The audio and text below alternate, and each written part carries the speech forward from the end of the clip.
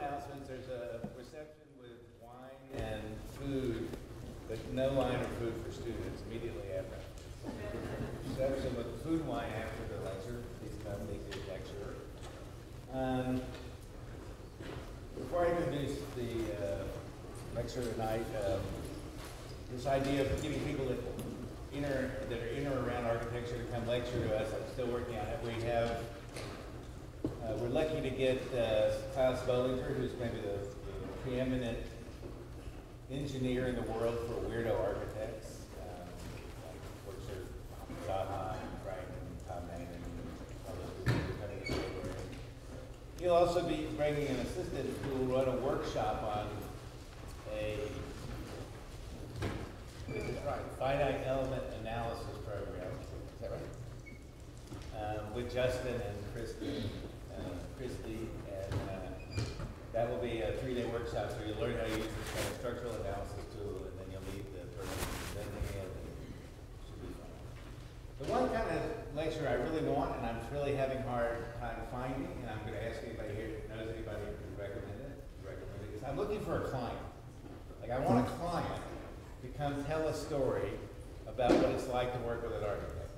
Pavel is pretty close, but and I've only found 2 kinds of clients: the ones that have sued architects and they really want to come tell their story. It's pretty familiar. And then there's the other kind that became architects. They work with an architect and they immediately became architects. So if you know any clients that have funny stories about their relationship to architects, the one I'm trying to contact is the judge that Tom worked with in Oregon.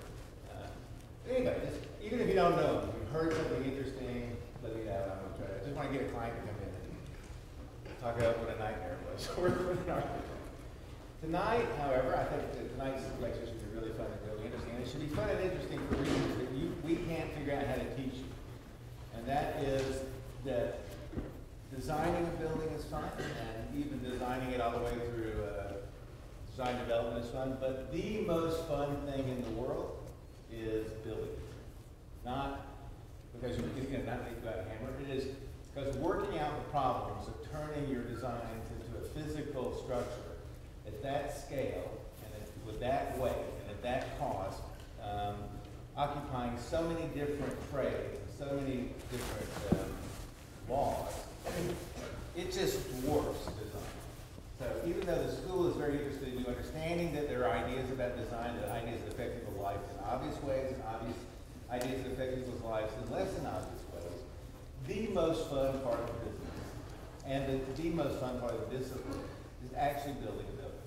And you should think of yourself that building the building is your building. I mean, even if you're not out there hammering it, those are the problems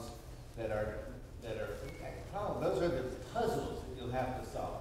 It's like one gigantic Sudoku that you get sued if you get it wrong. So Pavel Getov is a very interesting man. I met him in New York, although we're now colleagues in SciArt. He's an architect in his own right and a member of a collective in Los Angeles called Studio Antares. Is that right? It's multidisciplinary, if I'm correct. And if you look on the website, it looks like it would be really an interesting thing if I could just figure out how to get into the website. I sort of click buttons and stuff, so I didn't make it into the website. I'm very kind to have somebody write these biographies of these people who I invite. I just met them on the streets of New York. The truth is, I was talking with Tom about building the Cooper Union building in New York City, and Tom kind of mumbles all the time. He was sort of mumbling about problems with the construction workers there versus what it was like in Los Angeles. I said, well, good, tell me about that. And he said, no, you need to go talk to Pavel. Pavel was his consultant both on, is this correct, on the Caltrans building in Los Angeles and in the Cooper Union building in New York, which means he dealt with many different kinds of trade unions, many different kinds of labor situations, many different kinds of laws, and he had to negotiate basically the same architectural ideas in 2 extremely different environments. So I thought it would really be fun to ask him. Actually, it's kind of, usually you ask them to focus their own work. I'm actually focusing his consulting work for somebody else in the hopes that we'll also have him back to show us his work. He's a really neat guy, so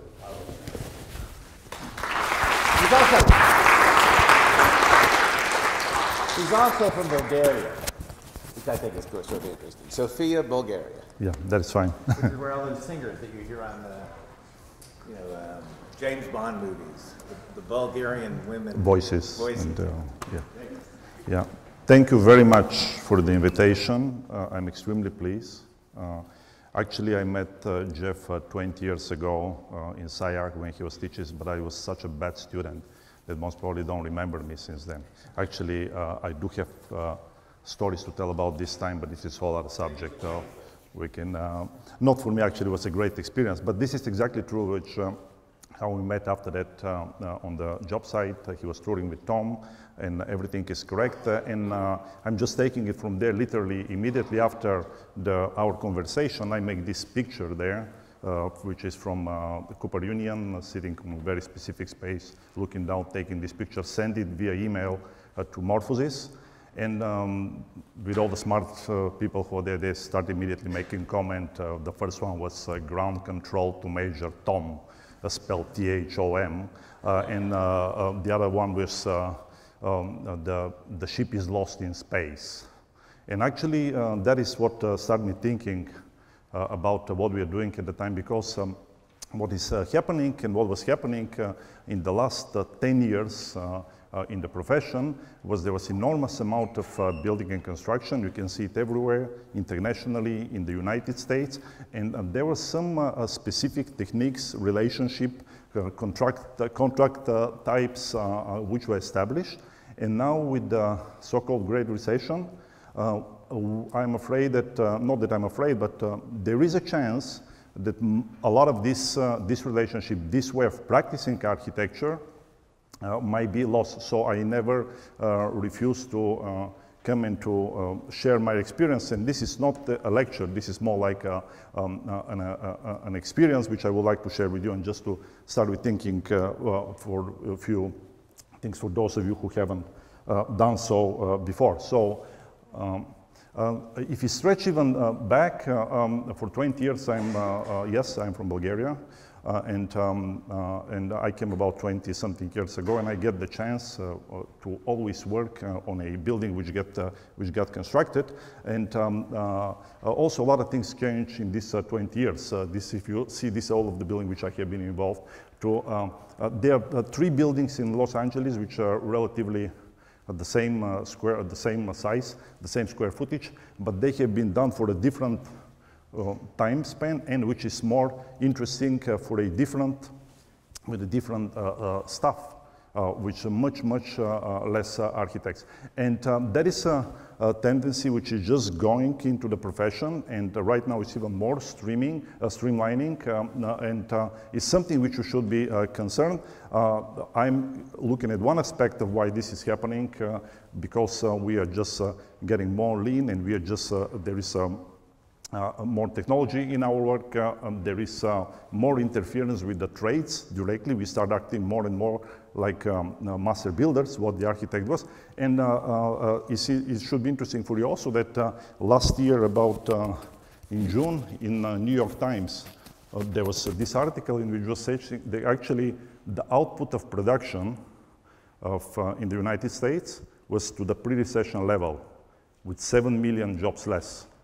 And I don't want to, well, this is not a political statement, this is a fact which you should be aware. I'm speaking for the students who are here, that there will be less and less people involved in the design work, and you have to develop other skills than just the traditional skills which you're having, just the traditional design skills. So,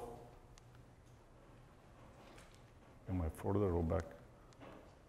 So basically, again, to summarize it, we, in the last 20 years, most probably we have been into in the new stage, advanced architecture. There have been a lot of written to it. Basically, these are all quotes. It relates to the information age the same way the modern architecture was relating to the industrial age. And some of the factors which are driving this architecture is this type of architectural action, is the globalization, how this reflects you. I mean, you have a much bigger choice of materials from around the world. More people are involved into the design from different countries. They bring their culture. It's economical change. We are living in the economy which is very much related to the stock market. How this affects you? Well, what maybe the steel today is more expensive than the concrete, but tomorrow the concrete will be more expensive than the steel. So you always work on a budget, and you have to fit yourself into this. And this linear process, which you have, let's say, in the project like Getty Center, in which you design the building, make the schematic design development after get for a bit, is irrelevant because you're not working in this stable economy with a predictable inflation. You're working in a very flexible market when you constantly have to modify your process in order to meet the goal. And the goal is, for us, is the design, but if you look at the owner, and this is why it's interesting to bring an owner here to discuss with you, in many cases, this is the cost of the building. It's most of the cases, and this indeed is one of the things which is very difficult to be studied in school. And also there is one more thing, with all of this environment in which we're building, there is Cooper Union in this hotel across the street. The advanced architecture, this stage in which we are, is having, if I can generalize, like two major streams. One of them is a custom architecture, and the other one is the catalog architecture. You know, and Jeff 20 years ago was speaking in SAIH about this. It was a very progressive thought for the school. At the moment that the modern architecture have generated a huge catalog of spaces, elements, and there is one way to use them. And still there will be a critical architecture which you have to reinvent many of the relationship into the space itself, and so on. And this is a very good example. On one hand, you have a hotel, which is a mainstream building. There is a huge catalog of from how big the rooms are to where you put the elevators and what kind of materials used. There is a huge catalog of curtain walls, and you pretty much can pick up from this catalog and generate this building. On the other hand, you have this 150-year-old institution, which is actually approaching morphosis, and before that 127 architects to be reduced all the way to morphosis, for the selection of morphosis, which actually have with the building to redesign the future of this institution for additional 50 or maybe 100 years, because with the cost increase, the education is getting more expensive. They have to, the endowment which the school has is one of the very few schools in the state, in the country, which every student go there for free. So they have to reinvent and to make a new kind of a program, and the building was a huge part of this. You basically cannot pick up from a catalog of elements or spaces or spatial relationship or even a construction relationship to do it. So that method which I'm discussing today is mostly applicable for this kind of a critical architecture, which is a custom-made architecture, and that is the one in which you have to be more involved in the way which I'm describing. For me, this interest started in a project which I was with another firm. This is the theater in in Phoenix. It's just across the street of Richard Meier building, and for the first time, after we did these traditional bids, and they were like different contractors, and the difference of the bid was not that much, but the project was over budget when it was bid. It was done in the traditional way. One of the obscure contractors at the time stand up, the owner, and say, look, if you talk to the owner, and the owner was very interesting group of people. They were from the owners of the Diamondbacks to Alice Cooper, for those of you who remember this singer. They were in the same business group, actually. So the contractor stand up and say, look, I can deliver this building on the requested $30 million budget if you allow me to break the so well-established families of trades which are associated with with each contractor, which means to liberalize the market of the trade, so they're bidding against each other in a larger scale, not just in front of the contractors. And there was one lesson, and the second was that during this process, we again, it was a traditional process of project delivery, design, bid, build, but we have to redesign and build it again. So we start involving the trades very early, even in this configuration. And for example, here is what you see, the terrazzo. There is actually not a terrazzo. We have to save some money. So we start looking around, and we find that in Phoenix, the aggregate of the concrete is very colorful. It's naturally colorful. They're just, for those of you who have been in the desert, you can see all of these different gravel. So we just change the cement and gravel inside. We make few tests on the job site with different level of grinding, and we got this kind of a terrazzo looking the floor, which was for the amount of the polished concrete, which also break the other point which I'm discussing, is that every project is designed for a specific, with a specific team, with a specific task, with a specific time frame. So you cannot have these pre-ready solutions. And immediately after that, Tom asked me to join Morphosis just for this building. He promised me this will be the only one building. Again, you can do your things, and 10 years later, I'm still speaking about his work. But if you look here carefully, you will see that this 1.2 million square foot of a building, which was done for 2.5 years from the design to construction, was done in a very time-striking and like mind-blowing time, and with a very high quality. Just to tell you, when we started, as you can see here, in 2001 was the competition. Immediately after that, the design, development, the construction documents, and the permit process was going forward. Actually, when we got our permit, we were somewhere around here, I believe. And this could be done only because all the process was redesigned. The process, and that is the essential thing. I don't know how long you're gonna survive of listening this quite a technical discussion, but if you have to take away something with you tonight, this is that if you wanna make a custom architecture, and if you want to design an advanced architecture, you have to design also the process or the critical framework in which this building is delivered. And this is exactly what happened. It was a state building. So many rules on the process were broken. They were asking for the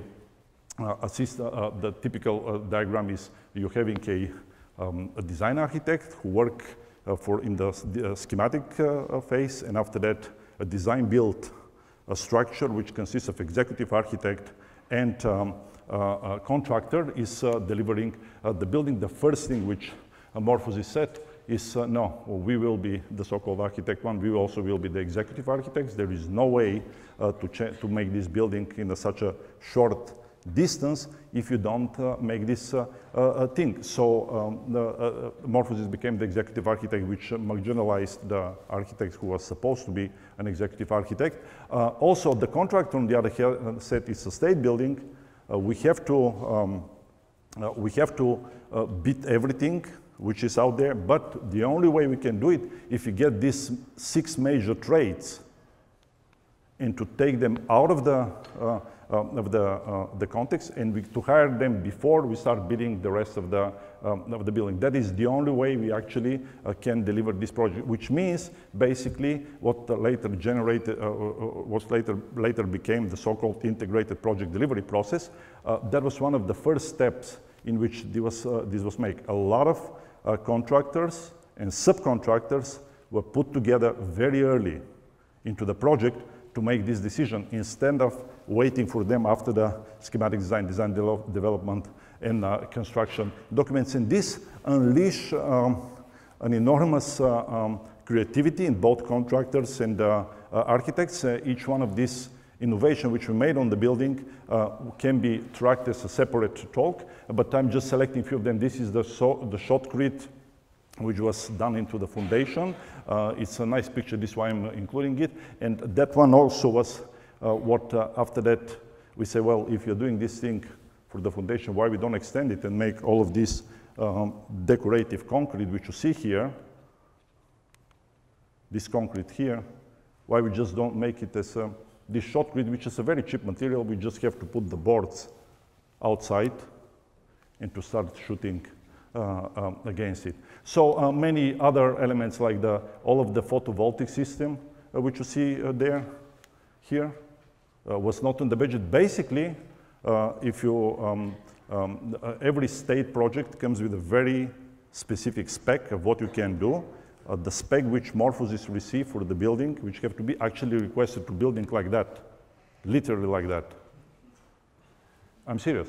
It was like a stucco building with a strip windows. If this was done in a traditional way of a project delivery, yes, this is most probably what would have ended up for the money which we have, and you cannot deviate from the budget of this. But this was not the case. As I said, it was a very inventive process in which everybody was involved from the very early, and we were able to make all these decisions. And to put this one in a context also, because we are speaking about the traits on a different level, and I also want to mention that when I'm saying traits, the lecture is called traits, I'm speaking like a noun and as a verb, because what I'm discussing here is also designing a project as a negotiation between all the parties and with yourself into the same process. That's one aspect. The other aspect is that each of the areas in which, in each particular context, you're dealing with a very particular building traditions and climatic conditions. And for example, I mean, you can just see what are the differences. They look like two similar building, but actually they are quite different. I'm just speaking about the skin as a case study for the building, and to the last detail, to the actuator which are opening it. And you always can say, well, in the Caltrans, they're opening that way because it's California, you want the sun to get away. In New York, you want them to open that way because you want the sun to get on the inner skin during the winter. And also in Caltrans you can do pneumatic actuators. In New York you have to do electrical actuators. To go back to the applying the traits in an inventive way, if you start looking at the facade of a Caltrans, which was supposed to be a stucco facade, for those of you who are familiar with how the stucco is made, like you have the studs, you have the insulation between the studs, you have the dense glass, which is the sheeting. After that, you have the waterproofing. After that, you have the stucco, which is like a brown coat, scratch coat, finish coat, the painting, everything, which doesn't do anything, the stucco itself, but protecting the waterproofing. If you started inventively reassemble and to relook at this, you're saying, yeah, this is what we have is we have the dense glass, which is the sheeting, but after that, what is going to happen if we, instead of putting this paper, which is the waterproofing, what if we put a roofing membrane on this? So after that, we're putting the roofing membrane. What is going to happen if this roofing membrane is not, it should not be UV exposed, so it can be something like Sagnafil, a wonderful material, which actually allows you to overlap. It's like a heat welding. The sheets can go in either direction. You're just welding it. It's very. The result is that instead of you know, having all this scaffolding and having all of these traits running with the buckets up and down to make the scratch coat, there were two people who rubbed the entire building with the membrane, and also. We introduce a very early trade, which actually is done, is usually hired when the building is finished. This is the window washing contracted. So actually with the window washing equipment, the panels were installed. This could not have been done in a traditional way of project delivery, where the contractors, the architect, and the subcontractors are disconnected from each other. The method which I'm discussing here is actually the one which is of collaboration and which have also a contractual backup on this, because it's, you know, it's AIA have recognized about 6 different multi-party contractors, so it's a very valuable method. So, and immediately after that, we were, Morphosis was hired for the next job, which was Cooper Union. And again, they started the selection process with about 127 architects. After that, reduced them to 27. After that, it went to 6. And the way the office was selected was before even we draw a single line, was actually they went and started discussing our buildings with the owner, with the contractor, with the subcontractor. And I remember when they came to Caltrans, we gave them a tour, and they wanted to be alone with the one room in which were the contractors and the owners. And after this discussion, pretty much was clear that the project going to go for Morphosis, because the clients out there are, in a way, I mean, if I have to step out, the traditional process of like a competition in which you submit your great design ideas, because of the informational age in which we live, is almost obsolete. Because before, when I was in school and after school, you apply to international competition, 200, 300 people appear. Today, if you put an international competition like this, what is it going to be, like 50,000 people going to show up like easy? How are you going to judge those people? Indeed, how are you going to judge for how many days you're going to need just to judge this people? So in a lot of cases, the competitions actually don't go to the boards. They actually selecting people or architectural offices who have a proven record. And I know that it's not a very kind of something what you want to hear as young architects, but this is a part of the reality. So again, for that project, they wanted a traditional way of delivering the curtain wall. I'm speaking again I'm just using the curtain wall, the exterior wall as a case study. We went to few different manufacturers. They came out and installers, and they came with a number which was about 2 times more than what we want to hear. They were not flexible. And then again, of course, we send the tradition. We redesigned the process again. We said, this ain't gonna be that way. We're just gonna merge together subcontractors who most probably never have worked together, but are willing to work, and we're gonna go further. So if you look at this, that is the Cooper Union, the exterior wall. On the skeleton, we have a first skin, which is the waterproofing, which in compared to Caltrans, which where the waterproofing roofing membrane was. Again, comparing the traits between California and New York was in New York there was no way you can just put studs and you put after that the roofing membrane on the top of it, because the strong labor unions which are there don't allow you to do this. There is no way you to put the roofer on the facade of the building. That is just the law, and they're protecting this. The other thing is the actuators which we installed afterwards. They say, well, if this actuator just come here that way to the job site, our local electrical, they're just gonna snap the cord out of it before they install it, because this is what they have to do. So we have to work around those things and to make them, well, if this is not possible, what we can do? We can, instead of putting a thermoplastic membrane, actually we can put all around the building, here as a first layer is a double skin system. We can put like a unitized system, which can be like the cheapest which is available around because it's not visible. Actually, if I step again of the subject, or maybe I'm still on the subject, is the double skin walls are one of the, they could be one of the less expensive walls out there. And those two buildings are real proof for that, because on the inside, you have to find the enclosure which is most appropriate and which is for the local conditions.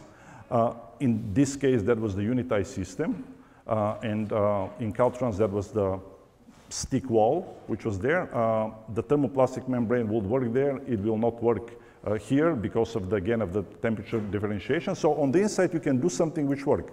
On the outside, you can put some layer which doesn't have to work functionally, doesn't have to protect the building from the elements. So it can have purely cultural or aesthetical or any other impact, and also can have a sustainable effect, because with the double skin, you know that we are getting this layer of air inside, which actually stratifies through the cavity and keeps the building always cool or hot, respectively, in the summer and in the winter. So my point is that both systems, if you look at this, they are pretty much same. But if you look like a detail by detail, they're different, not only because of the climatic conditions, but also because of the specific construction traditions which were typical for the local environment. Again, it's stick. You cannot put the stick wall because of the unions. Here in Los Angeles, a unitized interior wall would have been very expensive. That is in a larger detail. So again, comparison with the two walls. I mean, in one hand, you have, and everything what is behind, this is off the shelf. And here again, this wall here is also off the shelf. This is the custom made wall on the side. The assembly is also custom made. One important thing which you have, speaking of trades, we have to keep in mind that you're working through a transitional period. Every generation is working to some kind of a transitional period. In new generation is the fact that the different trades, clients, architects, will be with a different level of technological knowledge. In one side, you're going to have a trade like this is Zainer, one of the best, and I am really saying it, I don't have stock in there, I mean, I don't have interest in their stock. That is one of the most advanced metal fabricator. They're from Kansas City, Missouri. You just have to give them the model and some idea, and from that on, they can fully develop the wall, the elements, the units, of course, you'll see going back and forth. They can work with the local installers to make the, and even, that is a good example, you can modify the process of installation. If you look carefully here, actually the exterior wall, the perforated wall, is installed before the waterproofing, and the building still doesn't leak. It's like, just because you can go that deep with this process of installation. So in one hand you have these manufacturers, trades, installers who are really advanced in technologically, computer-wise. On the other hand, I mean, you see this continue all the way. These are sketches actually from construction administration, where we're exchanging models, 3D models, and we are looking for identifying problems or issues on the facade to the last detail. Because in this corner, which you see here, there are like 7 different manufacturers and installers which are coming to the building. Yeah, so that is one side, the very advanced builders. This is just an eye candy, just to keep you on attention. I can discuss more about this, but yeah.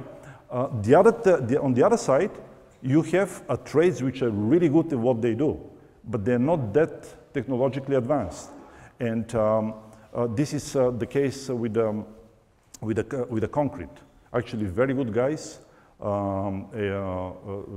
Century Max, totally computer not literate. Actually, the details are drawn by also very good detailer from Phoenix, from all the places with pencil. Who, when we are going to discuss these elements here, these columns, which he couldn't get the idea how to make because they only look that simple, but when you start twisting columns in space, you'll see that there's some, they're not just kind of lines. They have volumes, and they have to make, so they couldn't, we just sent the drawings in a traditional way. We just make every single possible drawing they couldn't get. So what we started doing, we actually start printing elements of the building and sending it with the drawings. So the process became really fast. So, and in the other hand, you don't want somebody else who actually can read computer drawings but doesn't know what to do on the field. I mean, look at this, I'm importing a column like that with all the vibrations, with all the shoring, with all, it's a very difficult thing. So my point is that you as an architect, you have also to modify your process. If you just say, no, I will not do this, you should make, you're either going to lose the contract and come with somebody who doesn't know what he's doing, or they maybe change your design. And all of this is done here with a purpose, actually.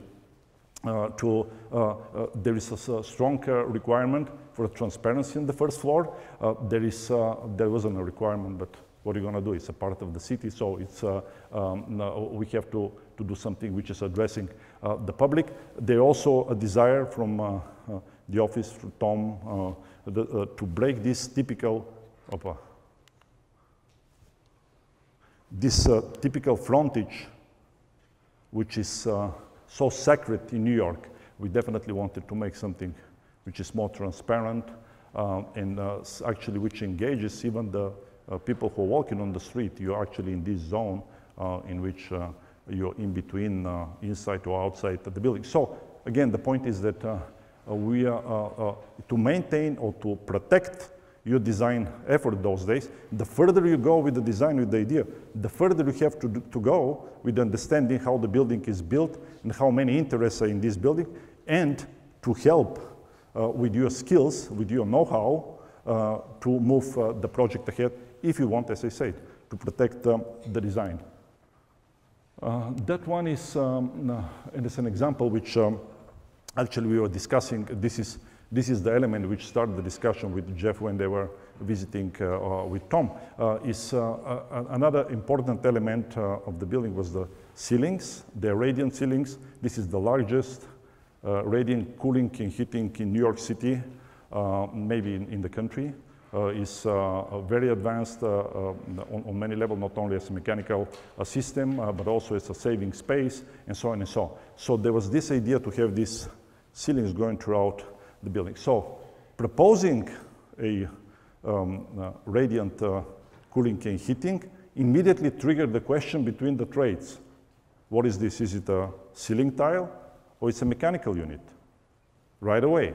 And each one of them with the labor protection law, each one of them was supposed to start claiming it, and you cannot just jump on from one trade to another. That is a very local. In some other place, maybe Los Angeles, this wouldn't have been that much of a problem. As I told, like the people who were supposed to do the stucco, actually the same organization did the thermoplastic roofing membrane. In New York, this couldn't happen. So what this ended up, we have to modify the process. We actually brought maybe until the end of I will learn which one is forward, which one is back. So we involved all of the trades, both as a contractor, subcontractors, designers. I mean, you see how much of a mechanical there is there. You know, these are some mock-ups, which we start doing right away.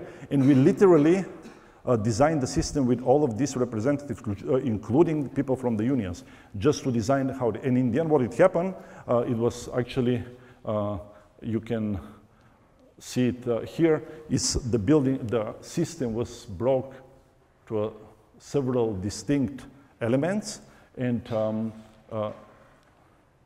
if you look at this, there was a super grid, and some of the panels which you see inside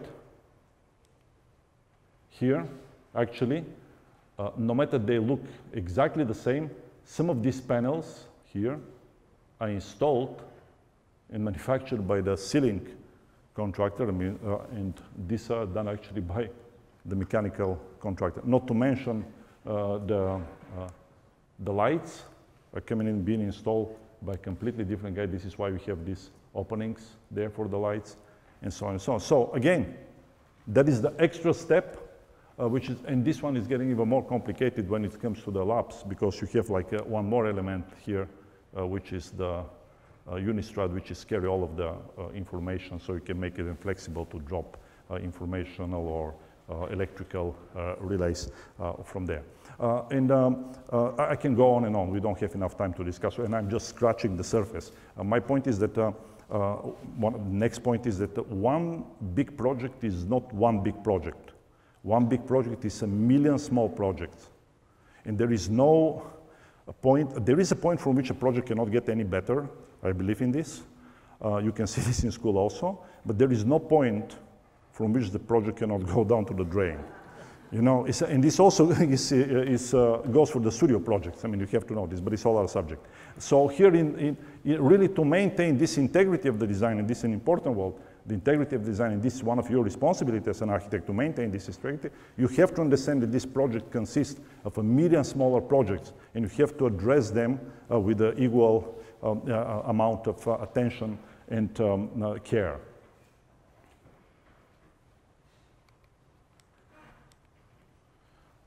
In the context of which, that is the atrium, which like many think coming out from a very artistic mind. I'm not discussing the design of Tom Main and Morphosis. I'm sure Jeff can do this. He has been following him for a long time, and this is not the subject of the lecture, but Tom is a very artistic design. He has a strong intuition, and a lot of the elements which have a pragmatical function, like this atrium, which is going through the building, and which is unifying these different schools into the university, the architectural, make this a kind of a vertical campus there. The form, the shape of this is coming from a very strong artistic perspective, which was expressed by this diagram. And from that point, in order to make it work that way, we have to make a very strong effort to be done. And that is certainly one way to do hundreds of those models with a different shape. This is still the atrium. But in the end of the day, none of them is resolving how this to be actually built. Because it's this kind of a entity which just go into the building element, and no matter how elaborate we are doing it, you still come to a point in which you have to build it. And we went through several experiments, again involving the particular trades very early, and that was when we involved one trade which is doing all of these finishes. And if you look at them, I mean, look at this, I mean, every one of you, and I'm sure that most of you are familiar with the complex geometries. In order to make this complex form, imagine all of these connections, how different they have to be. And what if the level, which means how more expensive they're going to be, which means that most probably they're going to scratch this shape, which is in a very particular budget. So the solution for this was for Morphosis to develop a digital model of every single element. And what it was done, it was again two trades which never, ever, ever meet on the building, were married together to do this thing. And I'm speaking for the scaffolding contractor and for the molding contractor, right?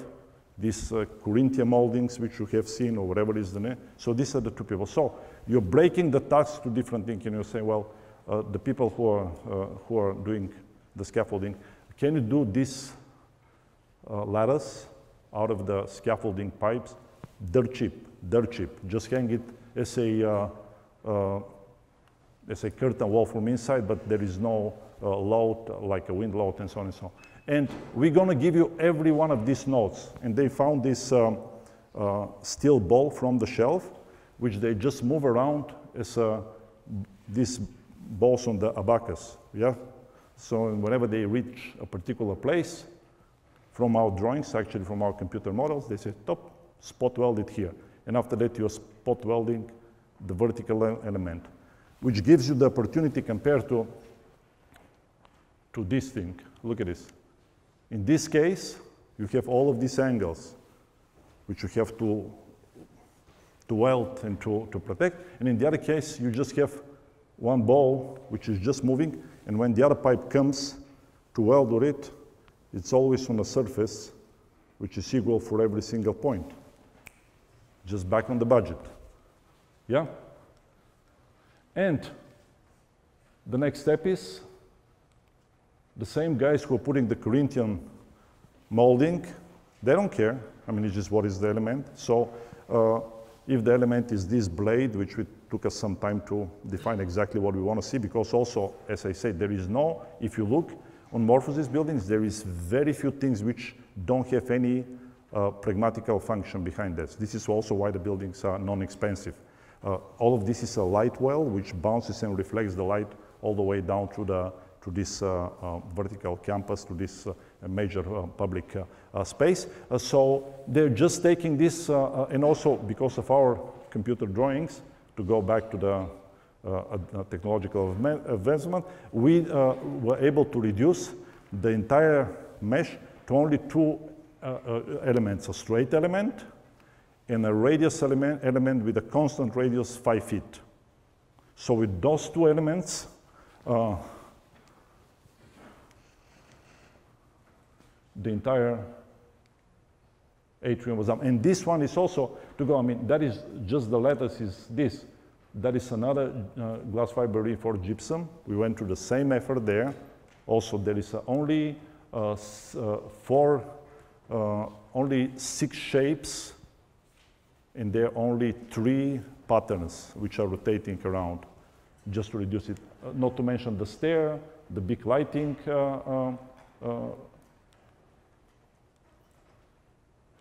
And again, it's a public gathering space. That is what we have been addressing. This is what the idea was about, and this is what the entire effort is done. Speaking of trades, I just want to mention, because a lot of you will be going to offices which will be working abroad. There is a completely different configuration and environment there. You have to learn it. For example, on this project, which is in Madrid, Spain, which is a social housing, from all the things. The local tradition was, as you know, I mean, most of you know, everything is done by brick, everything. And we wanted to do these elements, which also have some environmental meaning. They're shading the spaces below, you'll see it in the moment. And if this should have been done from brick, which they're doing, I mean, imagine, I mean, all of these have to be supported by very massive beam, and after that to build a brick, and they will be much thicker than what we anticipated. So we worked with the trades there, and we said, well, let's bring something of Hollywood here. So what is this ended up being is actually inside these elements is a pure styrofoam, in which is wrapped with a mesh, and is done like a stucco, which they can do perfectly. And after that finished, so they became this big cavity Virandel beams, which are stretching across throughout the building. So we just kind of this combination, and go back to what I was discussing, this kind of a globalization in which and I want to gonna go back. I mean, if you look at this, everything here is brick, right? All the way, even inside. So in this building, just stay out there with all of them. It's very interesting building. I should discuss it some other. The other thing is that, for example, all of these infills are corrugated profile metal, and there is another specific about the trades. Let's say in Europe, a good material, a good space is done with and I'm just generalizing just to make the point. No, there is exception for always. But the good space is done with the good materials. Travertine is a good thing. Marble is a good thing. The good installers go with the good trades.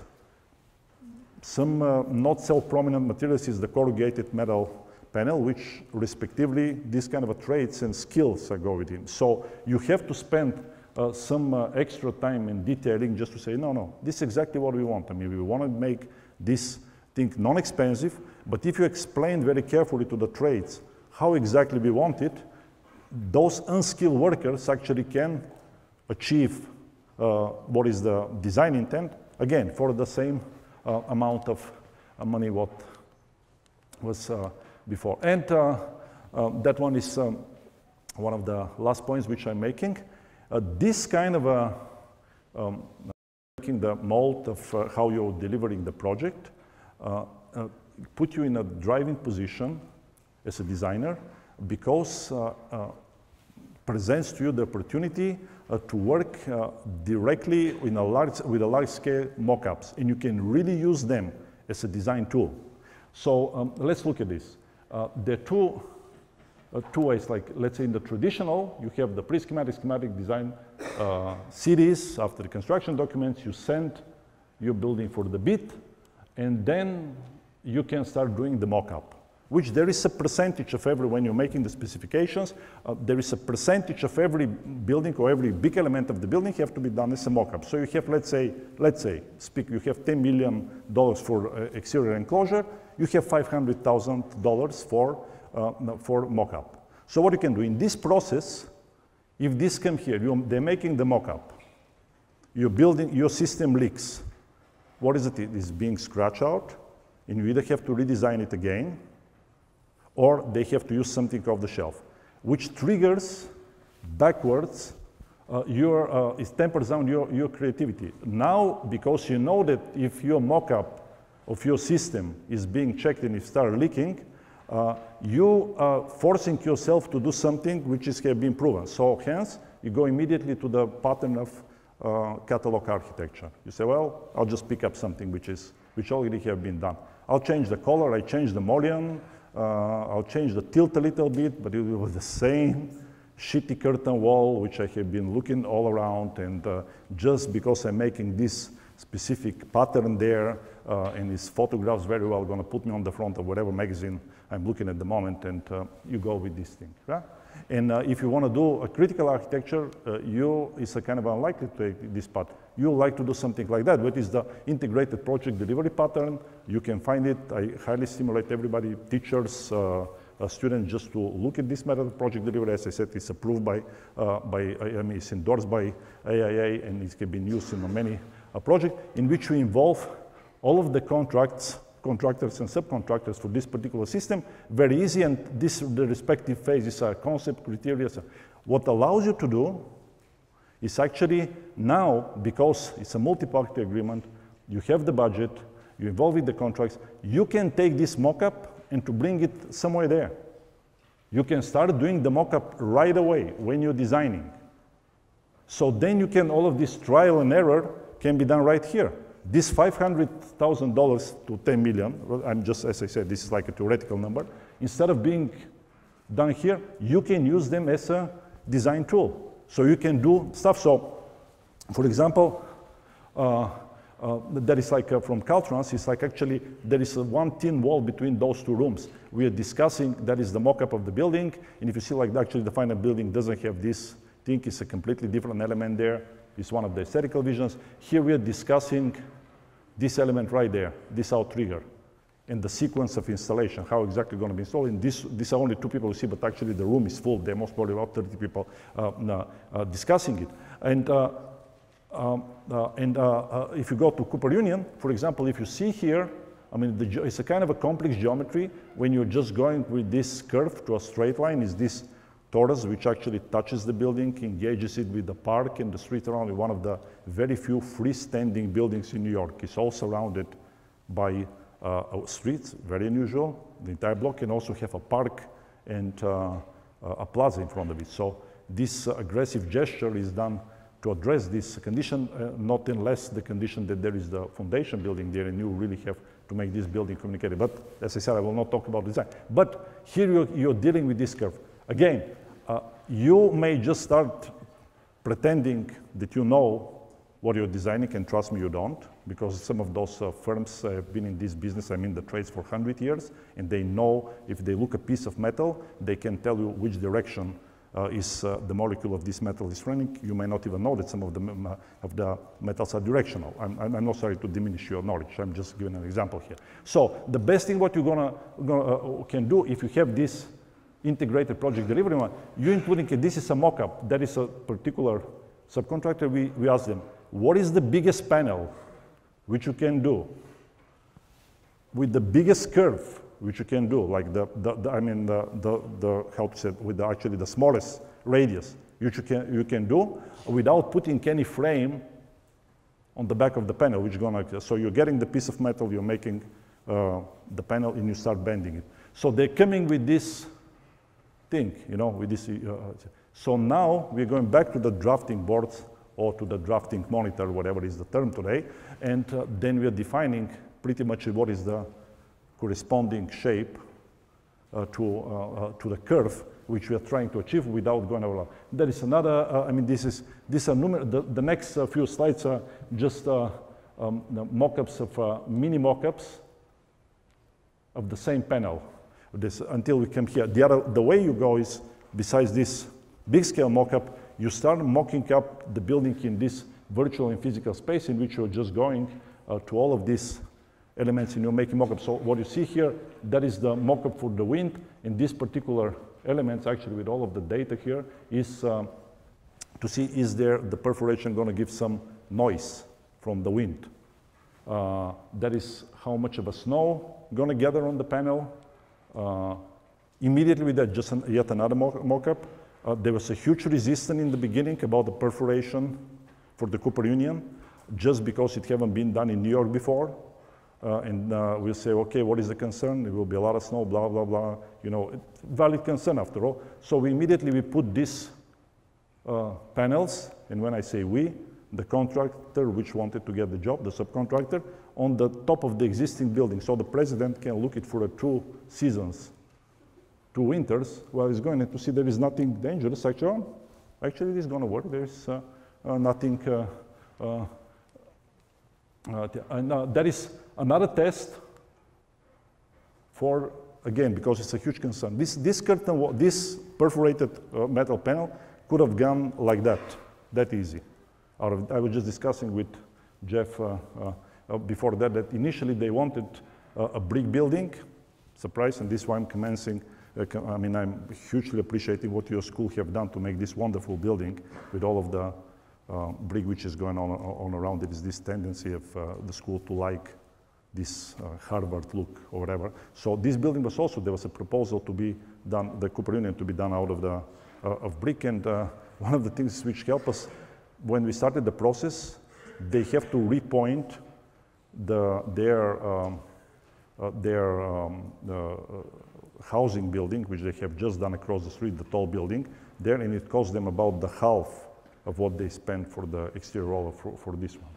So that was one thing which helped. The other one was all of these tests which we make. And in one of the tests, we find out that actually there will be a substantial amount of snow which is going to gather there. So we are flying there, I see this one, it's like, well, this is impossible. So, and this is the machine in which it was done. This was in Dartmouth.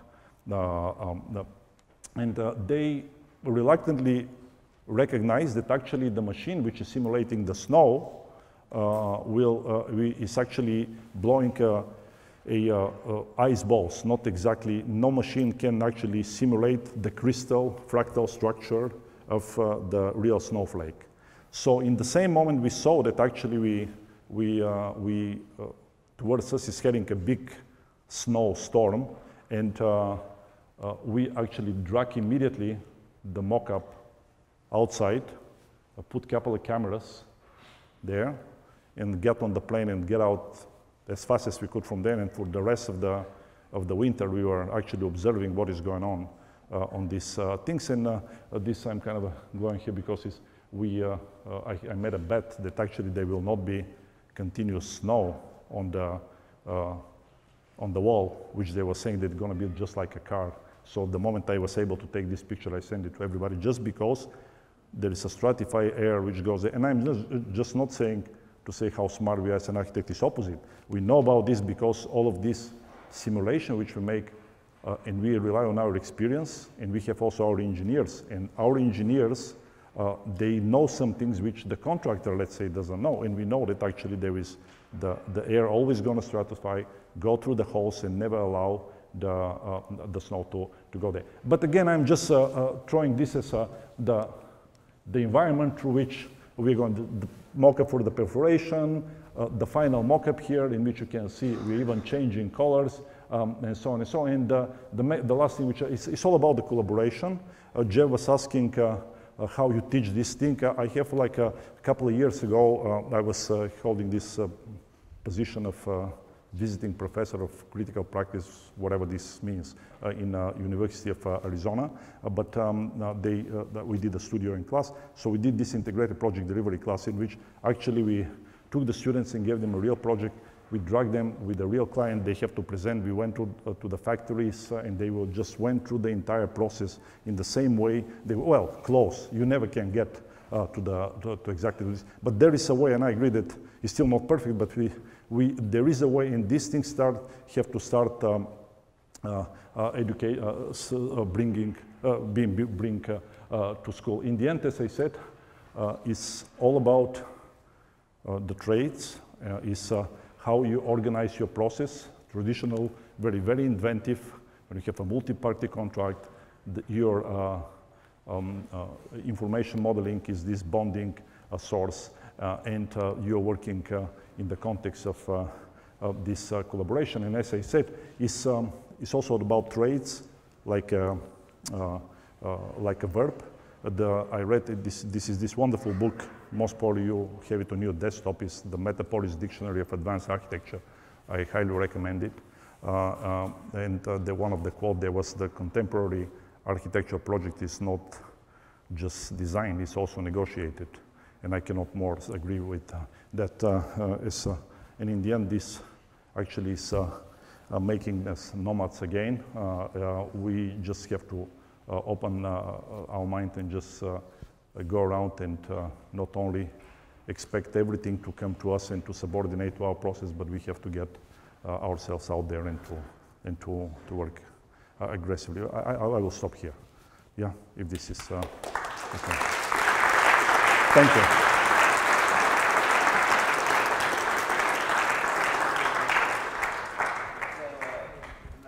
Open up the questions, but I'm going to put three questions together into one question because I don't want to sound too greedy. So the three questions that go into one question are tolerances among the trades enter into a problem. I know that, for example, Neil Denari had a major problem with tolerances between the steel and the glass.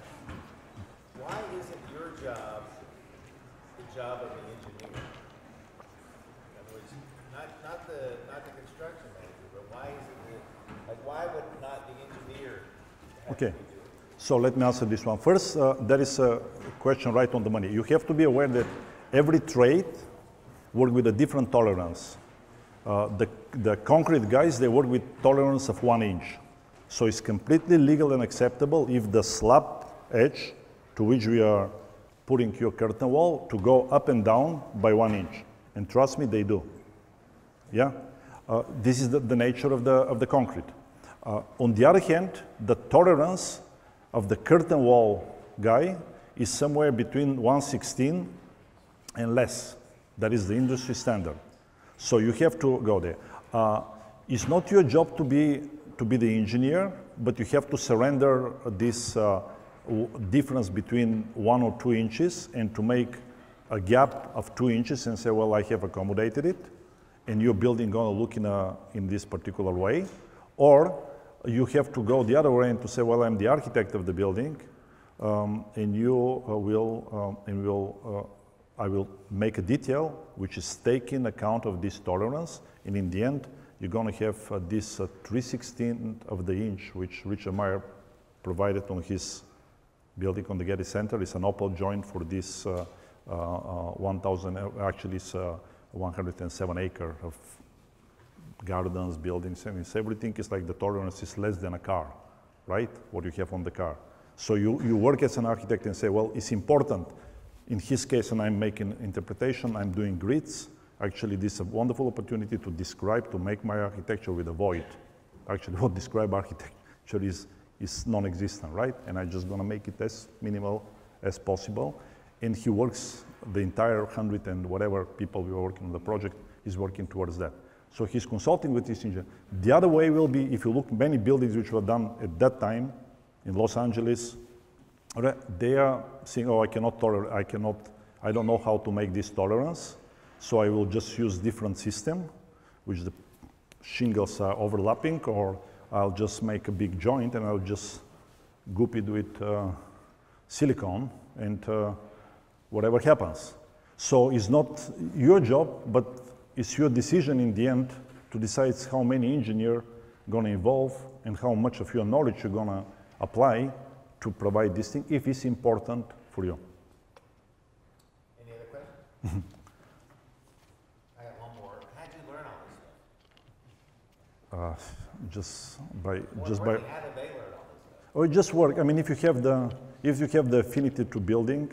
I mean, as Jeff said, I'm from Bulgaria. In Bulgaria, by the age of 15, you have to build one house. Otherwise, they don't take you seriously. No matter in which profession you're gonna go, you work with your father, and you're just like me. This part of the tradition, but that is a joke in a way. I learned a lot of the stuff in Meyer's office because it was during a recession then. It was worse than this recession, trust me, for architects in California. It kicked out effectively the data which I know from AIA is somewhere between 40 and 60% of the profession of LA. They were kicked out of the profession because for a long time there was no work in California. So the only place was, let's say, Getty and a few other places. So Richard was able to collect really good architects in one place. I was very young then and get the chance to work with them, so I learned a lot of them. But the basic, and there are other people who are learning it differently. The simple answer is that if you have affinity and you like to do this, you go in the offices which are building, and also you stay through the project from the beginning till the end.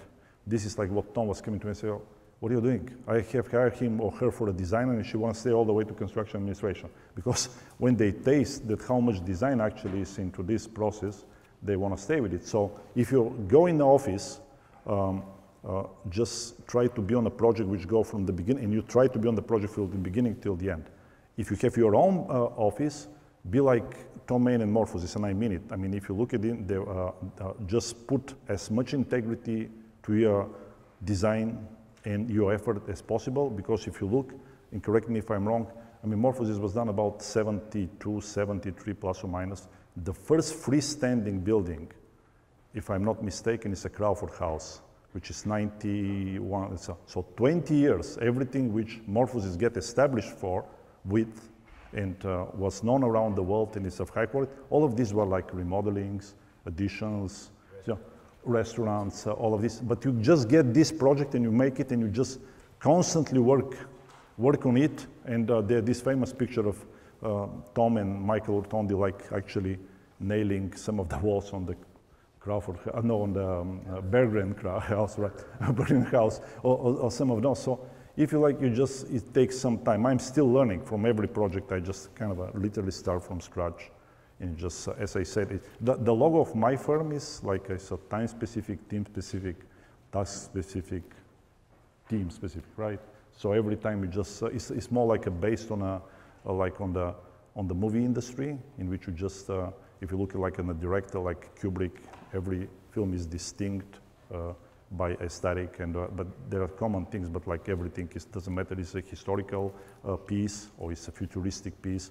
Both of them are great in a different way, but everyone is done specifically for the task which is done. And in a way, that is the way to be involved and engaged in the project. You know, there are two things. Generally, to make the bid, select the contractor. Okay, you make the bids and all that, and you generally take the one who asks less money. But given the complexity of the construction of this building of town, how it's possible? The bidding process. Yeah, how you can make Well, this is decision, you know, suddenly when you have to, there is an enormous As I power. was asking, in a simple building, you normally just take the lowest bid, but this building is so complex that the lowest bid is unlikely to produce the best result. no, it's unlikely to produce best result, and you just have to understand where the bid is coming from. Like for a simple example, let's say we are making the bid for the. I know, I have to figure out, you know, if I did one of the last meeting I did, we were the price, we are always above the price. So you have to cut things or go back to redesign certain things to make the thing fit. So this is so complex, you know. It involves so many different technologies. It does, yeah. It seems to me that. Yeah. might be So you right. bring everybody, as I said, I mean, this is, you bring with a contract, everybody on the very beginning. Like in a traditional contract, like the traditional AIA contract, you have like the triangle, which you know, you have the owner, you have a separate contract with the architect, and the owner have a separate contract with the contractor. Nothing connects them besides the general conditions, which are not signed. So they're reporting independently to the owner. With the multi-party contract, which is the integrated project delivery, one of them, you actually, and what was the case with the exterior wall for Cooper Union, you get like 6, 7 different contractors and subcontractors, engineers, architects, and consultants, and they're signing the same contract. That is the meaning of integrated project delivery. Check it out. I make whole class on integrated project delivery in a different universities. I have done it in. Integrated project delivery. Integrated project delivery is the official name. No. BIM is building information modeling. That is part of the integrated project delivery. The integrated project delivery is addressing the entire way of delivery of the project and the contract relationship. So in this contract, you actually, many parties are signing the same contract. So in there are like liabilities are just distributed between them. It's a whole thing. BIM is one of the components. The best way to maintain this is to have building information modeling, which is everybody just contributes his part of the effort and is coordinated with everybody else into this virtual model, which gradually becomes a built building, and which gradually start giving you information of how the built building is behaving, so you can put it in your next design. So the BIM is one of the components. But AIA already have few, they're not perfect, AIA integrated project delivery contract. Their buildings already built, the entire building as a integrated project delivery. On these examples which I gave you, on Cooper, there are 3 elements. One of them was the exterior wall, the other one was all of the GFRC, the belly wall, which was there, and the ceilings. They were done like a multi-party contract. Many people were involved in the beginning, and they, for example, they get the way it is distributed is like there is a stimulus or incentives for each one to make decisions. So for the contractor, there is incentives to, if he make it less expensive, there is a share of this profit which he gets to go for him. For the owner also, if you make a decision, there is an incentive that he's going to get the building faster. For the architects, for us was mostly, there was no monetary incentive. I mean, for Morphosis, it was that we wanted the building to be done the way we want it, because that is our business card, Tom business card, Morphosis business card for the next project. In a way, can be very, in the context, can be very productive for the architects, because one of the reasons, for example, Tom bid it and Morphosis bid it for the Javis Center, and the only reason they didn't get it was that you don't have a $1 billion building built. And so all of this effort he have made so Tom was like, so if I was gone over the budget like 5 times, you know, will be more beneficial for me than because there was no box to check, you know, for how efficient you have done it in this tradition. For Cooper Union was totally the opposite. They didn't, I mean, most probably it's like some of the client actually did not like Morphosis work. So for a fact, they did not. But when they discuss it with the contractors, with the owners, what the service is, and they accepted it. And after that, the work grew up on them. They understand it more because of sophisticated work, and they became like the fierce defenders of the Caltrans was the same thing. It's like when we started, and this, I'm not revealing any secrets, there couldn't be 3 more different entities than, the contractors from the East Coast. We just came there. You just came and get all of them dressed in blue, shirts in the shirt. Tom Main is showing up with his mustard suit, and all over the office, which is have tattoos all over the place, And it's like, and just for visual, and the way they were thinking, it was all but everybody has the same goal. So what we did, we invited them to come in the office and to set up their office in Morphosis. So in the same space which we were, it was a small former model shop space. So for 3 months, they work in the space, the team there worked with the same space with us. After 3 months, there was no question whatsoever about the ability of Morphosis to perform. Later, when the construction began, Morphosis moved the team on the job site. So it was like one of the most bonding relationship which was established. Okay, so join us at the reception. Run and get your CVs and apply for a job. This is a really good time to do it. Pavel seems like a good guy to work for. And thank you for a great lecture. Thank you so much. Thank you very much.